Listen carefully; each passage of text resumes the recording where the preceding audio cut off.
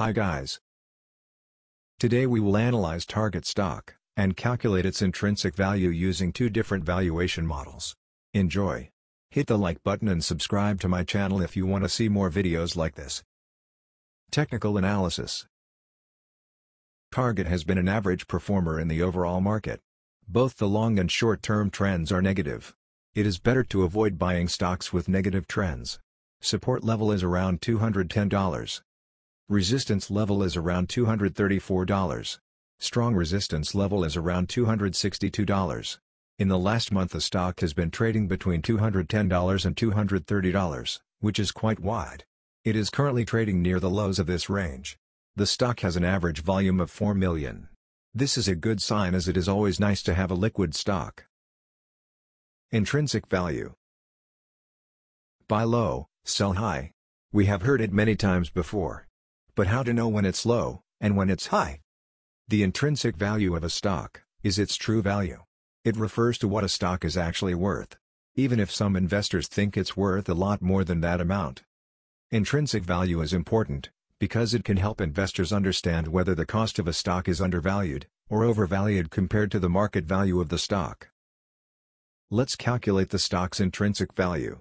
For more accurate results, we will use two different valuation models to calculate the intrinsic value of the stock.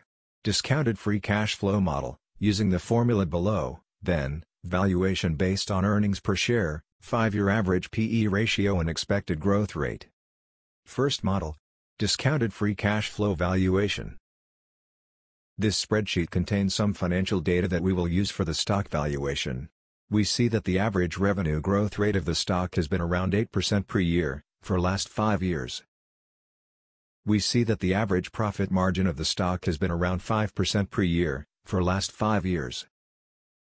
Also we see that the average free cash flow to net income rate of the stock has been around 138% per year, for last 5 years. And we expect 8% per year average stock market return. Now, let's consider 3 different scenarios for Target company: bad, average, and good. First scenario. Target will have bad performance in next 5 years, and we will use the following parameters in our calculation. Future revenue growth rate would be a low, 1%. Future profit margin would be a low, 2%. Future free cash flow to net income rate would be a low, 90%. In this case, the fair value of the stock today would be $91. The second scenario. Target will have average performance in next 5 years, and we will use the following parameters in our calculation. Future revenue growth rate would be average, 3%. Future profit margin would be average, 3%. Future free cash flow to net income rate would be average, 95%. In this case, the fair value of the stock today would be $137. The third scenario.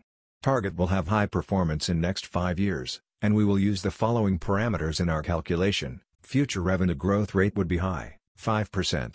Future profit margin would be high, 4%. Future free cash flow to net income rate would be high, 100%. In this case, the fair value of the stock today would be $194. Second model. Valuation based on earnings per share. This spreadsheet contains another financial data that we will use for the stock valuation. The current earning per share price for the company is 13.59. Minimum rate of return. I will use 12%. Because when we invest in individual stocks, we are looking for a higher return than the S&P 500. For Target, analysts forecast growth rate around 5% per year in next 5 years, and future P/E around 16.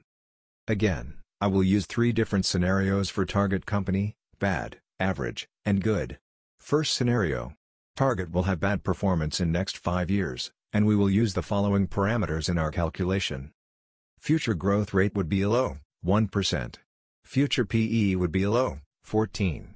In this case, the fair value of the stock today would be $75. Second scenario. Target will have average performance in next 5 years, and we will use the following parameters in our calculation. Future growth rate would be average, 3%. Future P/E would be average, 16. In this case, the fair value of the stock today would be $102. Third scenario. Target will have high performance in next 5 years, and we will use the following parameters in our calculation. Future growth rate would be high, 5%. Future PE would be high, 18. In this case, the fair value of the stock today would be $137.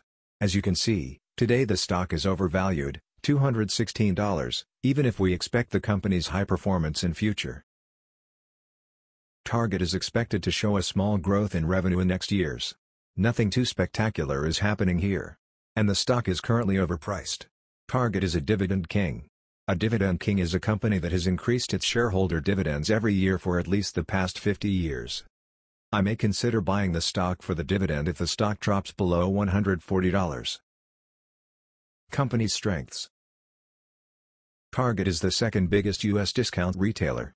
It differentiates itself by selling stylish products at reasonable prices. The company has partnerships with an evolving group of designers.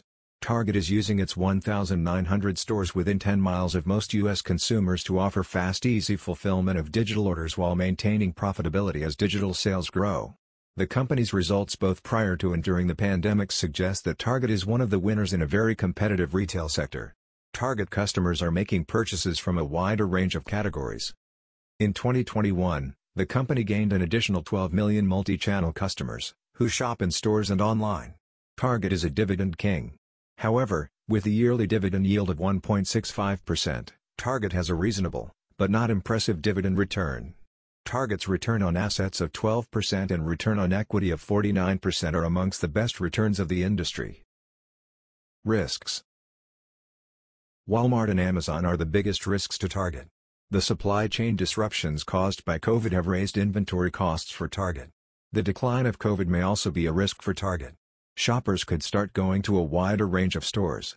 They may start spending more of their money at restaurants and less at home, and they may start traveling again. Target, like other retailers, could also face a margin squeeze from higher labor, healthcare, utility and accident costs. High gasoline prices are another issue that can affect store traffic and sales. In the long term, the company could be hurt if stronger Asian currencies made it more expensive for Target to import goods. Target is expected to show a small growth in revenue. In the coming 5 years, the revenue will grow by 5% yearly. The EPS growth is decreasing. In the next 5 years the growth will be less than in the last years. Thank you for watching. If you found this video helpful, please hit the like button and subscribe to my channel.